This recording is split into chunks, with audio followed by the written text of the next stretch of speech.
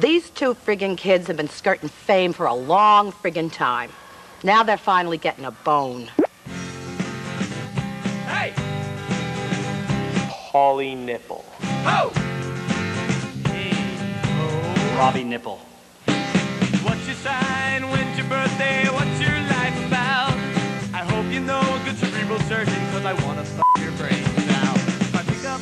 My pickup lines, they never work. I always end up getting slapped and being called a jerk. After all the hell we've been through? Frankly, sometimes they scare me. The Hairy Aureolas. When we were first starting out in this business, We spent a lot of our time as a Hall & Oates cover band, a Latin Hall & Oates cover band. Right. We did songs like Hombre Eater. right, Uno on Uno. She's a Rich Girl was pretty good because we had that, you know, you can rely on your on old hombres De Niro. Right. Wanna rely on your old man De Niro. Wanna rely on old hombres De Niro. The problem was, that was all the Spanish we knew. Yeah. Our music has the meaning of 1,000 souls trying to escape from the bowels of a bulldog with a really bad intestinal infection. Most of our songs are really right from here.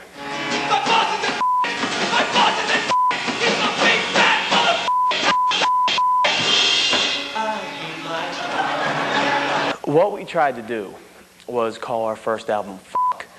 The censors didn't really go for that though, so we tried to call it shit, but they didn't really like that, and there was no way they were going to let us call it c***. So what we did was we decided to call it and after we came out with another, our second album, which was Caution, Blind Person in Area. We started in Lebanon, Kentucky. There was a man there named Stumpy Pete. And Stumpy Pete really believed in us. He believed in us with all of his heart and all 7 of his fingers. Pauly and I had a falling out of sorts with Stumpy Pete. We had come back to the apartment that we were living in, and we could not find any petroleum jelly anywhere. With our Native American backgrounds, it was only a natural progression that we took show tunes and war cries and blended them together into essentially what became the Hairy Aureolas. Hi, how are you? Hi, how are you? Ow, that hurts me. Ow, that hurts me. We really began to focus on our career after we watched the movie Philadelphia and realized that Peter Scolari is gay. Hot sun on the beach, and there's no stopping that guy in a Speedo.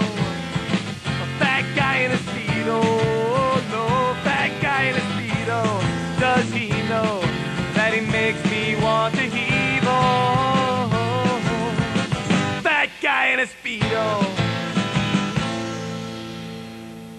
We split everything 50-50. I mean, our writing relationship is unique in that fact. Right. I usually write all the music and lyrics to the song. And I usually am the one that gets the coffee. All right, dude, what's your idea? What's your big idea? I think it would be about me, like how I follow her around and stuff, you know? That girl that you stalk? Yeah. Like, well, you follow her to work, right? Yeah, it would be like a fun thing, though, like a woohoo, you know, like I follow this chick around, I like her, she's hot. Right, right. So it would be like, kind of like... Well, what do you... There is this girl I know. All right, wait, how about we just call it Stalker? All right. Stalker. Stalk her or stalk-er? We'll deal with that later. All right. We should work Jimmy Walker into the song. Don't need Jimmy Walker. The stalker has nothing to do with Jimmy Walker. First of all... Dynamite, what the hell? Okay. We don't need Jimmy Walker. It rhymes. So I'll do like a polka beat.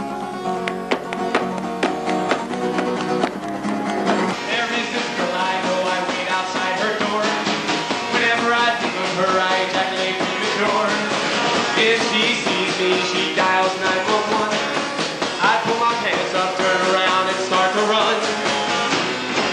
Now she knows that I exist. Why are you going away from me?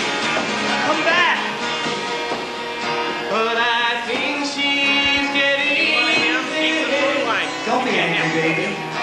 Yeah, but if she had to go to her car, I would walk her. Oh, wait, she takes the bus. I know, I stalked her. I mean, to be honest, we're celebrities. We are celebrities.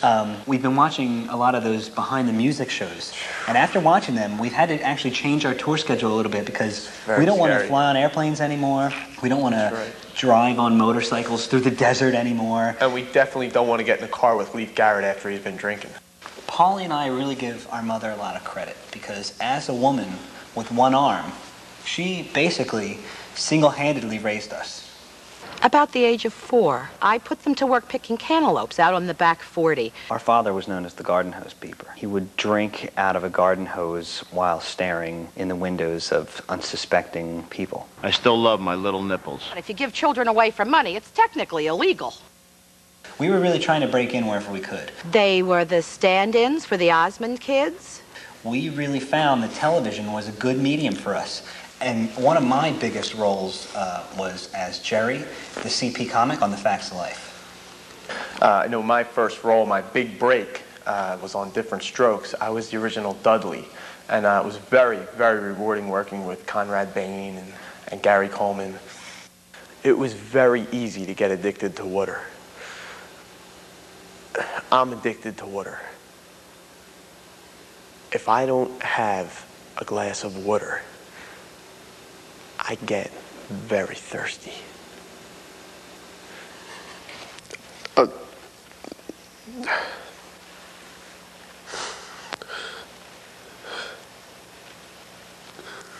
Just turn it off for a second. There was a time where Paul was really into children's aspirin. And I'm not talking like the kind you swallow. I'm going, he went for the chewable.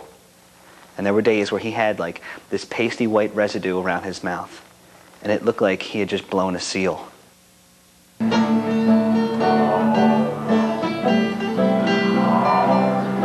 Shut up!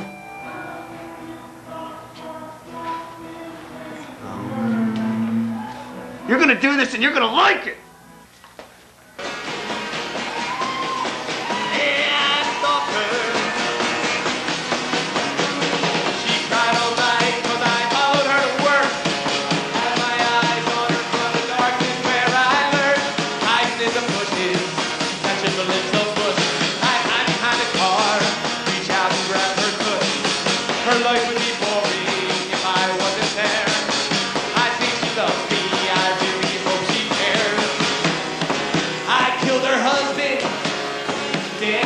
Why are you crying? Don't cry.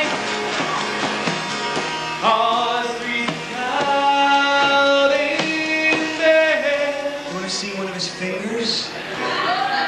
Still not much of a talker. Well, I guess that I'll just stalk her.